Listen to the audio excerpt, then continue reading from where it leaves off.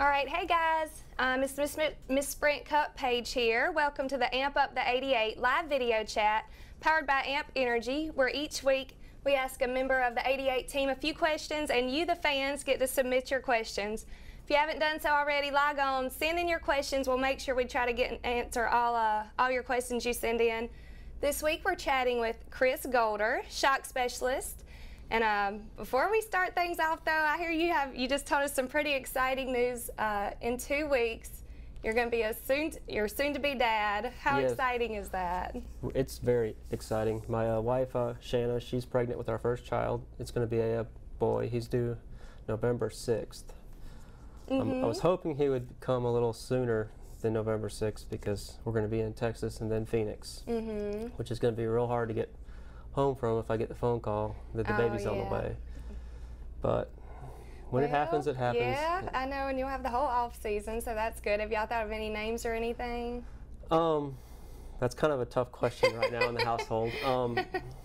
Get you in trouble? I'm Chris Jr., and I really wanted to name my firstborn son Chris III.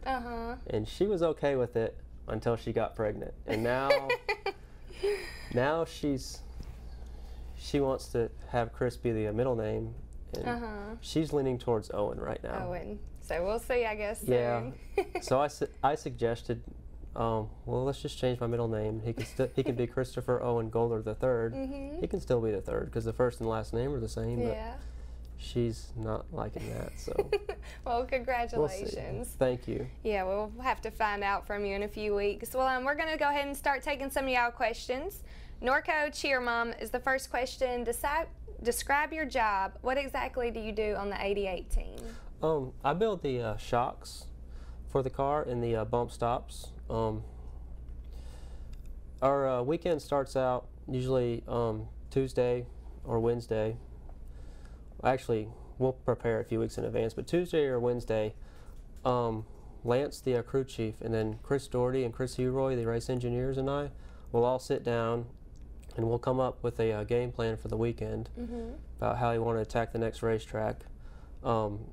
Setup wise, we'll talk about shocks, bump stop packages, which is important areas to me, but we'll also talk about geometries and other parts of the setup that we're going to do that weekend that we think would help Dale and make the car feel better to Dale, and I'll suggest shocks and bump stop packages to complement that setup based off of 7-post data and driver comments from past races and track setups. Well, Dale seemed to be pretty happy with his car this past weekend. Y'all had a great race. We did. Do you have anything to say to y'all? He was really happy with the car all weekend, you know. Friday in practice, we unloaded in race trim.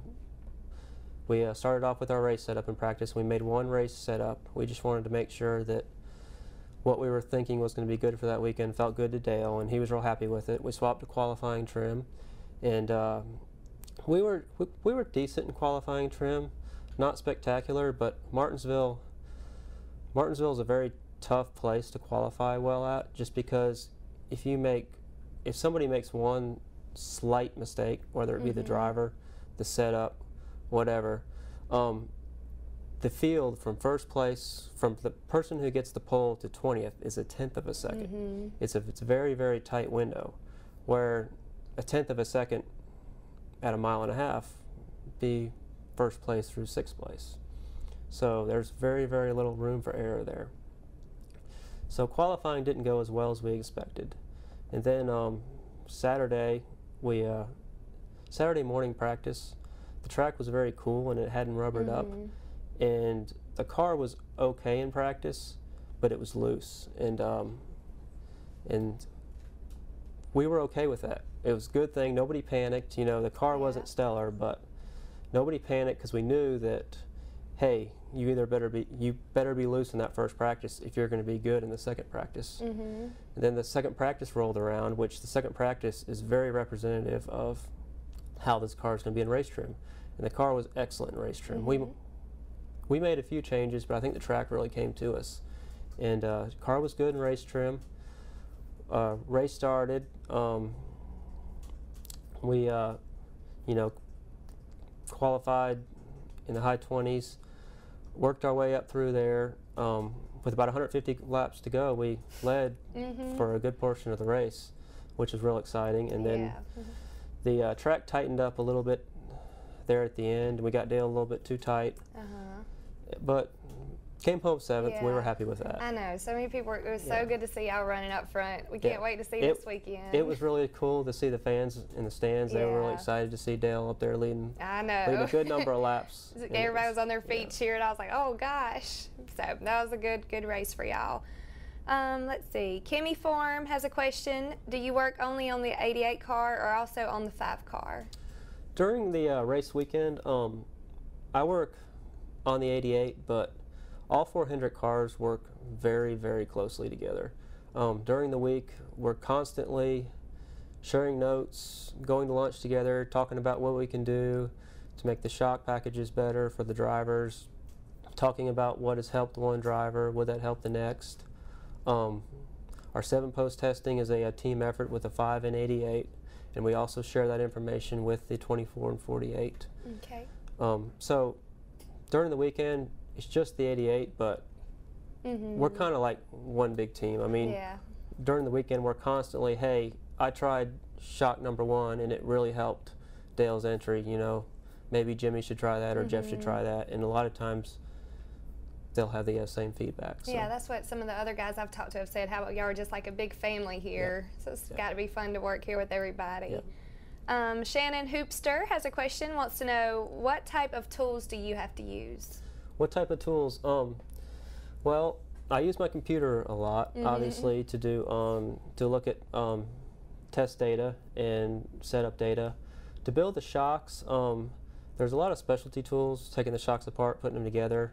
One of the main things, I guess, actually physical hand tool wise, that people be familiar with, I use a torque wrench a lot to build the shocks to make sure everything's tightened to the right specifications, because if you over tighten, under tighten, say the shim stack on the shocks, it will change the curve. I use dial calipers to measure the bump stop gaps and thickness of shims, and we get to work with these really cool shock dynos that we can actually go to a test and log how the shock is traveling on the car.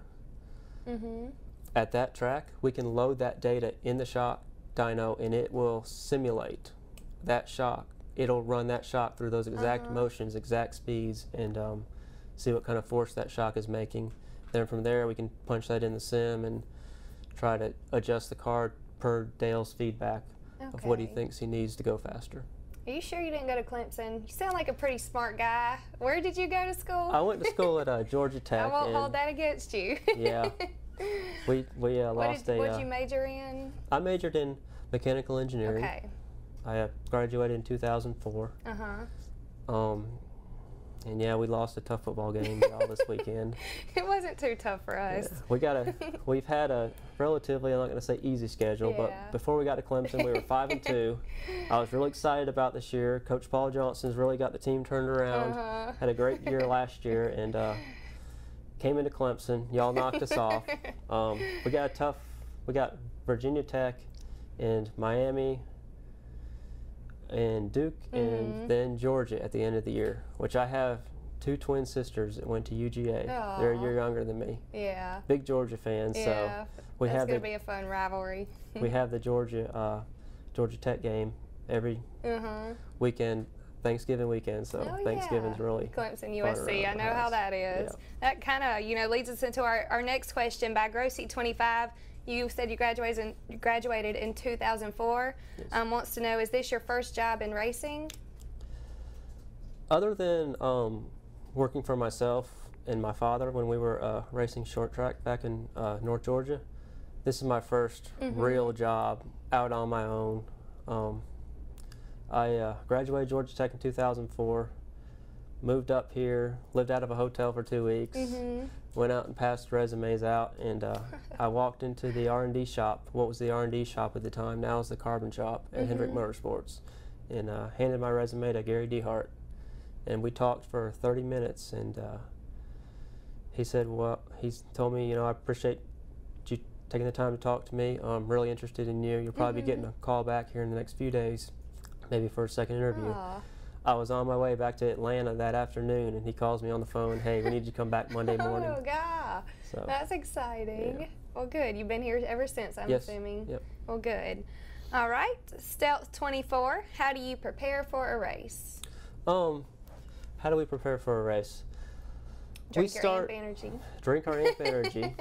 We drink our AMP energy. Yeah, I saw you drinking that earlier. Electric.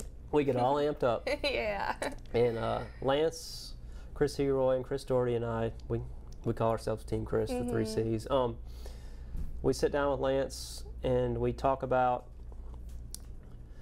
you know, we look through the notes of last race, what Dale's complaints were about the car, and we try to look through the other 3 teams, see if they were complaining about the same thing. Is there anything that they did to fix it? We look at our 7-post data, look at our track data. Is there anything, you know, we think that might fix it? We come up with a game plan for a setup that weekend. And then I'll go in the shock room, build the shocks, get the bump stops ready, load it on the truck. We usually load the truck Wednesday afternoon because Dave Radney, our truck driver, he's always in a hurry to get out. So Yeah. and then we usually have Thursdays off before we fly out to the racetrack. Then Friday morning we get to the track and we see how good the game plan was, and we go at it. All right. Tom Dignan Sr. wants to know, how much input does the driver have in shock selection and setup? He's got a lot of input. You know, we will look at his past notes and based off his past input, come up with the setup, and then we'll test on the 7-post, optimize 2 or 3 different shock packages, run them by the driver, and it's his word. You know, during the race weekend, we don't have any data acquisition on the car, so his input is all we have to go by. So he has a very, very big say in what goes on that race car. All right. Sun VGG wants to know, what's your favorite 88 paint scheme? What's my favorite 88 paint scheme? Gosh, there's been a lot of them. Really, I really like the AMP paint scheme and the National Guard paint scheme. I thought a really cool paint scheme was, we ran this year at Charlotte, was Dale Jr. Foundation paint scheme. The JR, it was black and gray car, orange. It was really cool. Yeah. Something different. You Yeah. It's something different than usual. know. And going to Talladega this weekend, we have a really cool Dale Jr. Halloween paint scheme. It's black and yellow. It's a really neat looking car. I have to go look at Definitely check it out. I need to go look at it before I leave. Get a picture, put it on my Facebook page, give them the inside look. All right. Well, are you ready for the AMP Energy Juice 500 at Talladega this weekend? I heard AMP Energy partnered with director Terry Gillum to create a short film about this track. You can see the trailer at www.legendofhallowdega, HALLOWDEGA.com. And do you know about that, or are you just excited for this race? I'm excited for it. Yeah. I heard there's a short movie coming out, Legends of Talladega. We'll have to drive to the track to check that out. This is the second year now AMP's done something really cool for the fans, the race teams, and everyone at Talladega. Last year, they did a really cool concert that we all enjoyed. A lot of fans there, got to chat with the fans, hang out with the fans. That was really cool. This weekend they're doing a movie, so they've really tied the whole Halloween Talladega deal really good together, where we really get a chance to spend some opportunity with the fans, and it's been really good. All right, legendofhallowdega.com. I'm really looking forward to it. Go check it out. Yeah. Okay, good. Well, we're midway through the chat. Today's AmpUpThe88.com live video chat powered by AMP Energy. I'm Miss Sprint Cup. We're here with Chris Golder, shock specialist, answering your questions. Make sure you keep sending them in. What you drinking over there? Is that your favorite? This is my favorite AMP drink. It's the AMP Lightning. It's like a lemonade. It's like a lemonade. Maybe it's a southern thing for me. I don't know, but the lemonade is really refreshing. But you know, if you need a little kick to get you going, I really like it. AMP juice is my favorite. I love that stuff. All right, well, back to our questions. Well, What is your favorite AMP flavor? Dakota Lover KC. So we just answered that one. Go try it. Go store. It's good stuff. Southern And thing. all the flavors are really great. Yeah. I really like the new 100% AMP energy Me juice. too. Kind of going with a little more healthy route there, but it still gets you That's going. right. You know, it's good for you. Can't go wrong with the AMP energy All right. juice. Beck Beat 555. What's the most difficult track to prepare a shocks package for? What's the most difficult track? That's really, you know, it's changed throughout the years, especially with the COT car. Bristol's a very tough one where shocks are very influential on the car's handling. Driver really wants a lot of feel there. Bristol's a tough one. Daytona, the track has really gotten rougher the last few years, and so the shocks have become really important there. That's been a really tough one. And but now they've repaved it, so Yeah. so hopefully we're going to get to go down there for a winter test before the race, and I'm predicting it's going to take a totally different shock Oh, package God. at Daytona Than what you're than used it to. took. Yes. All right. Sun VGG, have you ever had one blow apart or something like that? Uh-oh. Knock on wood. Luckily, cross my Cross your fingers. fingers. No. I don't want to. I almost want to say yes because I don't want to jinx myself there. Uh-oh. No. Hopefully you don't. Yeah. Knock on wood. We'll get some when we leave here. All right. Tom Dignan Sr., what other duties do you have on the 88 team besides shock specialist? During the race, I help calculate fuel mileage, and during the pit stop, I hand in the new left front tire that's going on the car, because the tire carrier, when Dale comes in, and assuming it's a 4-tire standard stop, the right front tire carrier will have the new right front tire in his hand. He'll run around the car, put that on the car. The old right front tire will come over, we'll catch that, and then I will hand him the new left front tire. Okay. And then also, we have intercom systems and chat. I can suggest changes to Lance and Chris Heroy during the race. Okay. All right. Good question. Sun VGG wants to know how much do your shocks cost, like estimate? Estimate, physically for the part, one shock is about $1,400. Oh. Now, Gah. we have a lot of R&D and research in those, and we do a lot of the machine work and tweaking on them ourselves, and it's tough to put a price on the amount of R&D we do on the 7-post. And so if we were to go maybe say lease a shock, start leasing shocks to other race teams, that price would definitely be higher, but just to go buy the parts off the shelf for each shock is about $1,400. All right. Let's see. JK's baby mama. Do you like racing at Talladega? I love racing at Talladega. You know, that's one of Dale's favorite racetracks. He always runs good there, super speedway racing. I really enjoy Talladega. Plus, I'm from Atlanta, and it's only 2 hours from my parents' house, so they usually come yeah. over, my sisters, and get to see the race, get to spend time with them, and love the fans at Talladega. Always a lot of fun. There's nothing bad about Talladega. I love racing there. I would be terribly upset if they lost a race. All right. You're going to like this question. Miss Wendy Golder wants to know of your 3 sisters, who is your favorite? Wow. Oh. And what's their names? I can't believe 2 of them are twins. I've got 3 sisters. I'm 30. I have 2 sisters that are 29. They're twins. Both of them went to UGA. Wendy's one of them. Meg's the other one, and then we have a baby sister who just got married, Lena. Now Lena Law. Cool husband. Great addition to the family. Who's my favorite? Well, Guess you better say Wendy. Wendy, since you were the first one to get the question in, I like all of you equally, but I'm leaning towards you right now. Oh, good answer. All right. Beckbeat 555. With a restrictor plate track like Dega, what do you have to consider for your shocks package? With a restrictor plate track like Dega, that's a very good question. And the restrictor plates really limit the horsepower the motor makes. So if the driver ever has to crack the throttle, it's going to take him a long time with that restrictor plate to get the motor wound back up to be able to make another move.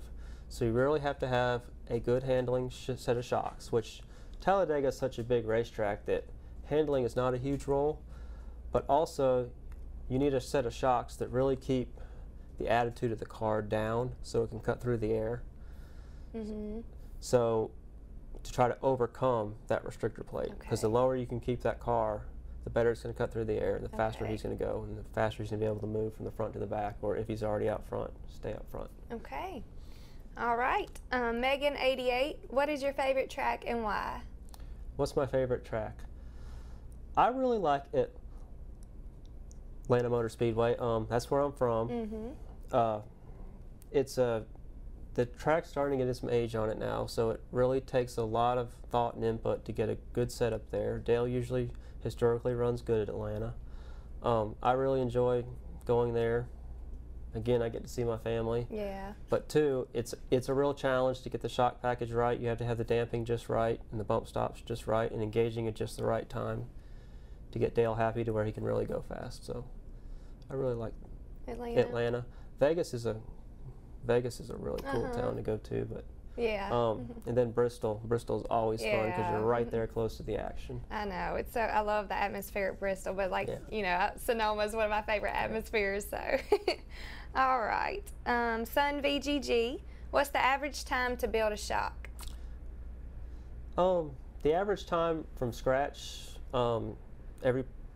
everything disassembled, to build it and build it correctly is about 2.5 hours to get it put together, valved up. Then we'll run it across the dyno, make sure it's got the valving we want. Sometimes you get lucky and it's good the first time. Other times it's a little nitpicky and you got to sit there and tweak a shim or two, and that can take an extra 30 minutes, an hour. Now at the track, sometimes we'll have a shock and we'll want to make a small change to it.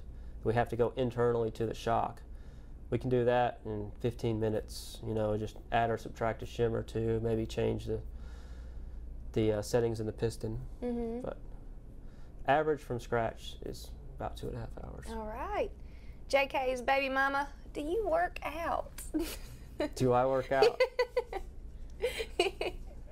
I used to. That's the question. Used to. I used to in high school when I played high school football. I used to really enjoy working out, and I wish I had more time for it. But no, I can't really say. I play golf and I walk a lot. I've actually started walking when I play golf because I mean it's definitely a workout, especially the hilly courses that we have around here in Charlotte, up and down hills.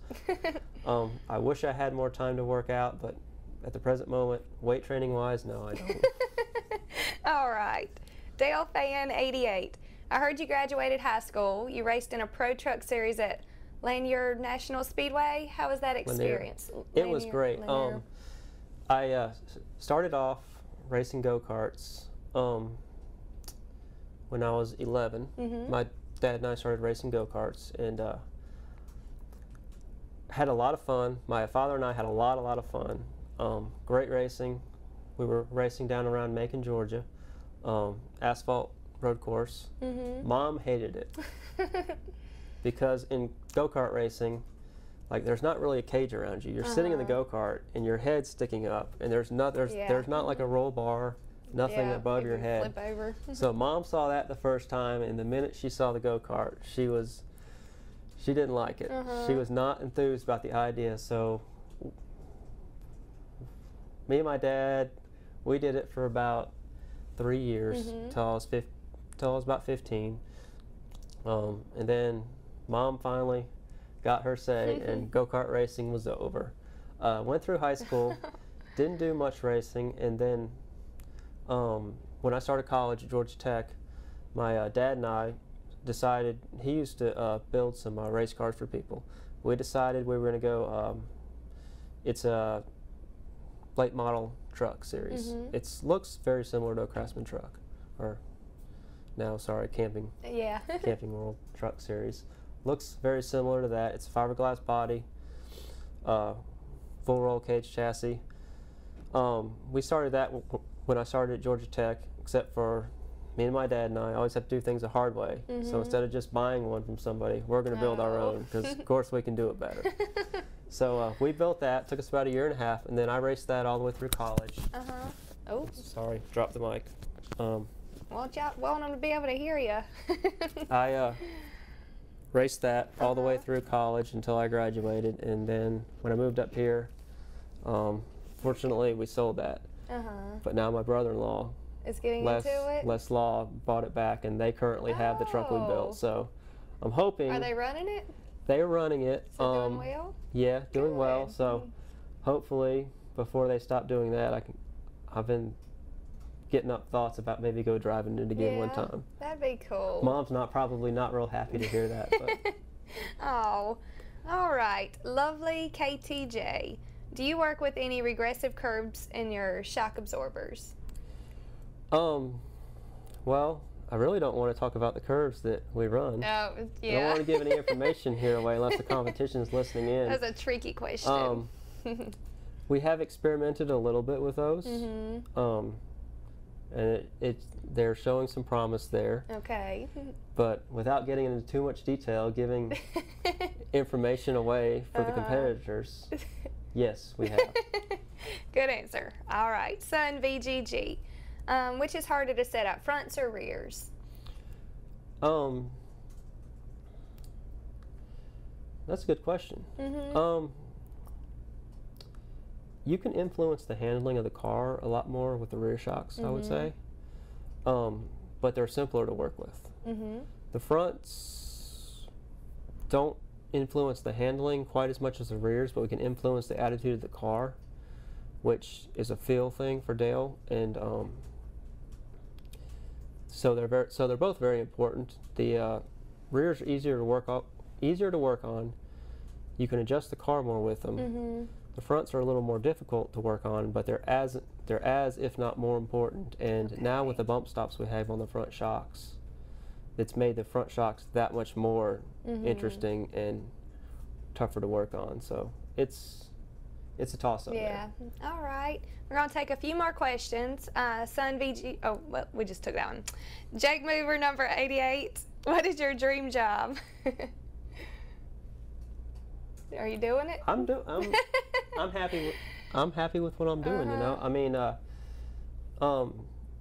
would like to move up to maybe I would definitely like to move up to a race engineer role on a cup team. And see how that goes, and if that goes, take the next step. But I'm happy with what I'm doing. Yeah. I'm thrilled, you know, that I'm with one of the best organizations, the best organization in racing, and I got very lucky out of college. Yeah. And I'm definitely not complaining with what I'm doing now. Good. Worth leaving in the hotel for two weeks. Yeah, that's definitely a tough part of it. But. All right.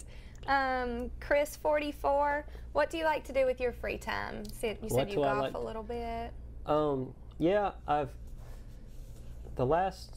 started playing golf about 2.5 years ago, and I try to golf at least once a week. Try to practice on the way home from the range. If the wife doesn't have dinner ready, then I'll stop and hit some balls, practice some putting. But yeah, mainly free time right now is golf, but I think that's all fixing to change with the baby coming. I'm going to try to play golf, and hopefully when he gets to, you know, be 3 or 4, I can get him out there on the golf course. Yeah, that's exciting. We'll see if he likes it. If he likes it, then it'll give us something to do together. If not, no. Go build some trucks to race for him. We'll find something that he likes, I'm sure. All right. Kimmy Form, are you limited by NASCAR to the kinds of shocks you can use? Yes, we are very limited.